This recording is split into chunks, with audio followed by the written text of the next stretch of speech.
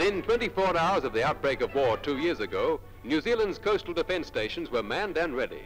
All coastal areas since then have been kept under constant watch, with guns like these waiting to fire at the slightest hint of suspicious action. The first shot of the war in the British Empire was fired by this battery, now beginning a practice shoot. 2 or 3 miles offshore, a small craft tows the target. The battery has a reputation for good shooting and fast shooting, but the towing line is paid out until a wide gap separates the little ship from the target of those big guns on the headland. There's the target, small, hardly visible, and a very long way from the gunners, but no place for sunbathing today. Ready for the first shot. A big splash, but it missed. The Navy's not impressed. We'll soon put that right. Ready for another shot, and make sure of the range this time. On the target, and just watch those guns.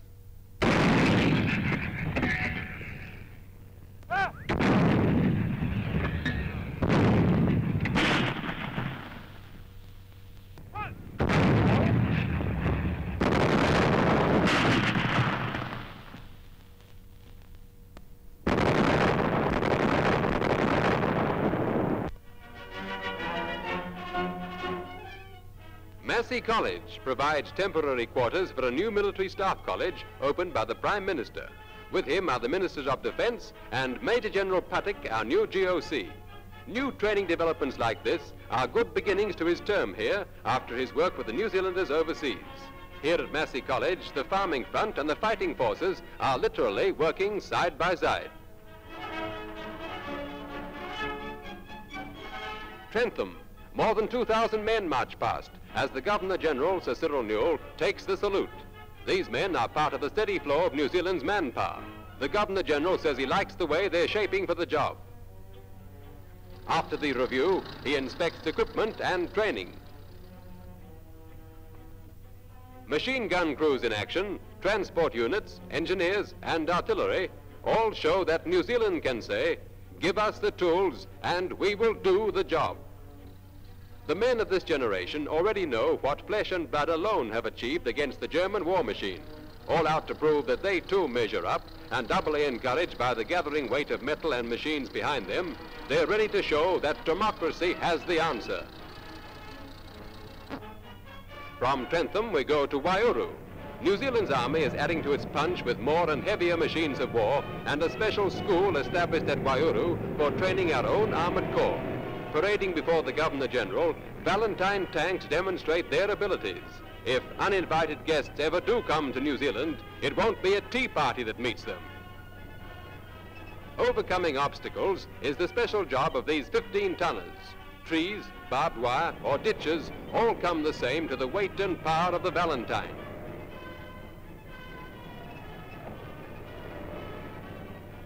We have the men, and now the machines. We can take it, and we can give it.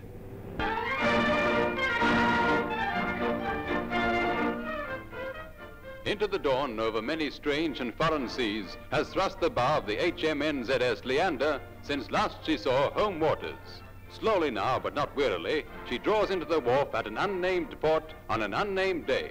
From hot suns to the cool New Zealand sky, from burning tropic seas to harbour at home. It will not be for long, but the welcome they get will last them for another long and hazardous journeying.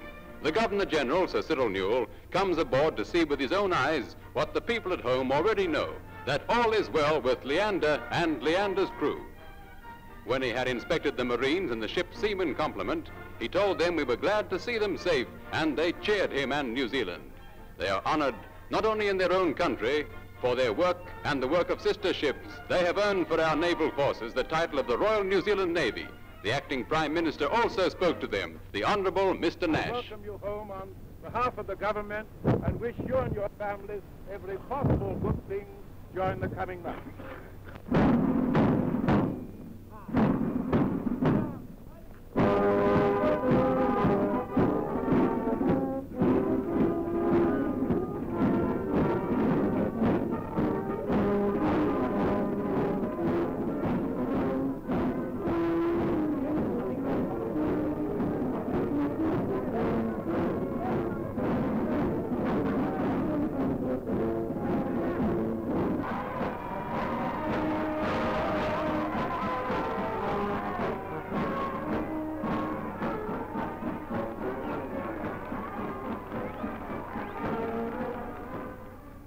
But we no sooner wished them good cheer than it was time to return for the farewell. Unheralded they came and speedily departed. On the ship to sing them out to sea before they left were Maori maidens.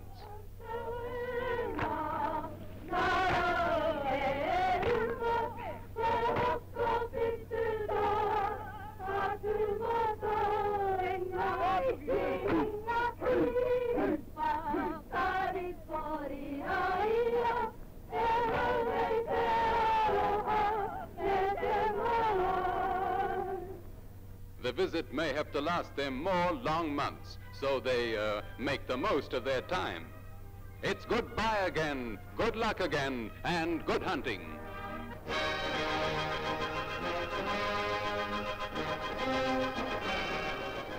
No longer need the wounded of the 2nd N.Z.E.F. wait for transport back to a base. Close to the front line travels this mobile surgical unit, a hospital on wheels. Thanks to a gift of £2,500 by Arthur Sims, once of Christchurch, it is fitted with the most modern equipment carried in vehicles which cross even this difficult country with comparative ease.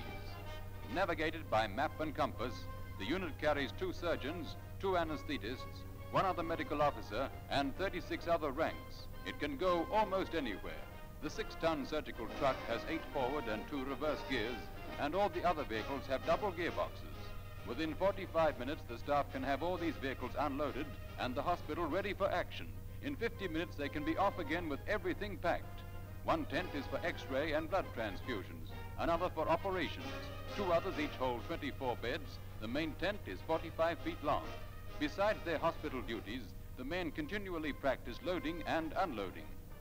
In Crete, according to reports, the enemy respected this signal to aircraft, so the presence of this camp is properly advertised. If the tents are bombed, there will be no excuse. However, they don't take too much risk. The trucks disperse just in case. Equipment for this unit was purchased in England through the 1st New Zealand General Hospital, and all of it was the latest procurable. As a result, the N.Z.E.F's first mobile surgical unit uses instruments which are probably the most modern in the Middle East. Only a practice patient is carried in this ambulance, but the unit regards his arrival at the desert station as a test of efficiency. When these pictures were taken, the unit had finished its training and was working under active service conditions. Perfection must be perfected. They must train and train some more. If the real thing does come along and the hot summer sun of Northern Africa is cooling now, it will be their task to see that New Zealand troops have the best of attention and only the best. Provision is made for all emergencies. Here a blood transfusion is given. Perhaps the blood was donated by someone in this theater. Sooner than we expect, these instruments may be wanted for actual casualties. When that happens, the men will fight with all the greater determination, knowing that democracy recognizes their valor, the magnitude of their task, and gives them the support they deserve.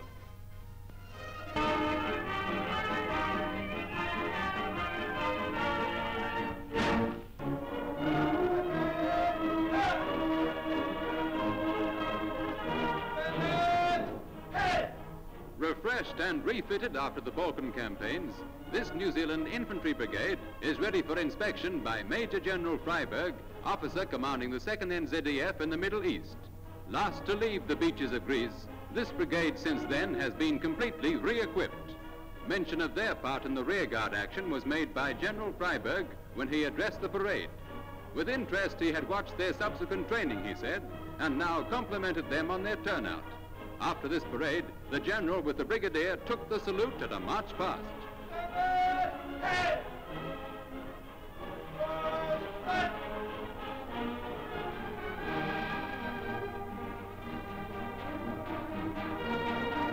A display of trained manpower is not the General's only interest in his visit.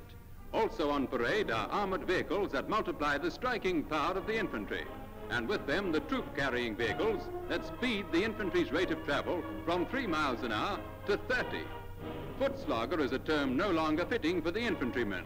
With tanks in the spearhead, he comes close behind.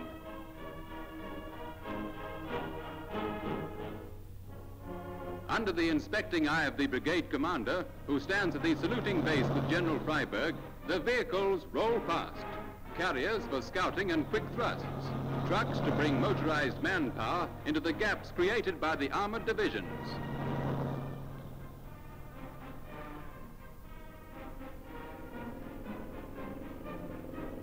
From their strategic base in the Middle East, this one of many similar brigades is ready for instant movement. Like the All Blacks, they have weight and speed. When they do strike, they will strike hard.